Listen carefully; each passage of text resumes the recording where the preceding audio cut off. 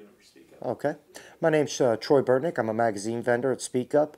My favorite thing about Speak Up is the love here. That and the direction that Speak Up gives to people that are homeless. That's the worst problem is finding direction. Having even the beginning of putting one foot in front of the other. And Speak Up fixes that problem.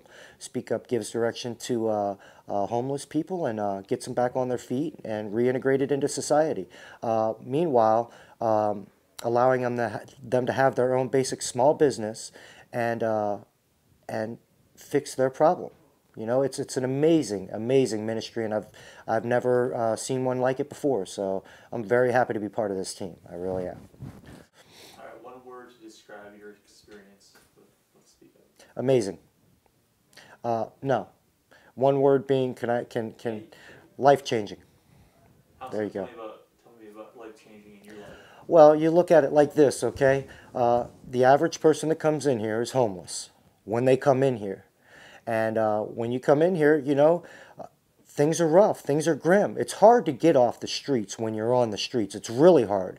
Just filling your day can take every penny you've got in your pocket without you being a druggie or an alcoholic.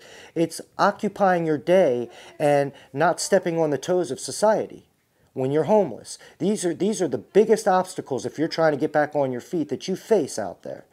And with Speak Up, it's life-changing because you come in here, you've been given direction, you're fighting a good cause. We're fighting against homelessness. So you're fighting a dang good cause.